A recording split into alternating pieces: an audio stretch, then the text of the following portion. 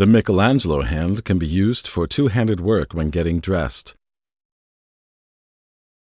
The prosthesis is used both passively for counter-supporting or straightening out the pullover, as well as in a very controlled motion in lateral pinch for folding clothes.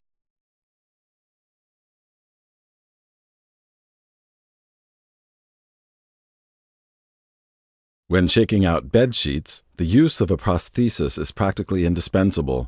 The duvet is gripped in the lateral pinch. Letting go of the duvet does not require visual control. Always make sure that your prosthetic hand is only open as wide as it needs to be for the object. This saves time and effort, and the hand movement will appear much more natural.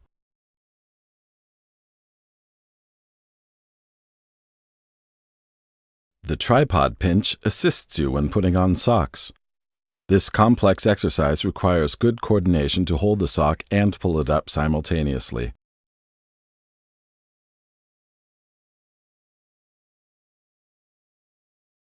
There are always everyday situations where the prosthetic hand can be used in different ways and therefore in different modes. In this example of putting on a sweater jacket, you can see in the first example the use of the lateral pinch to hold the jacket. And then, in the second, it is zipped up with the tripod pinch.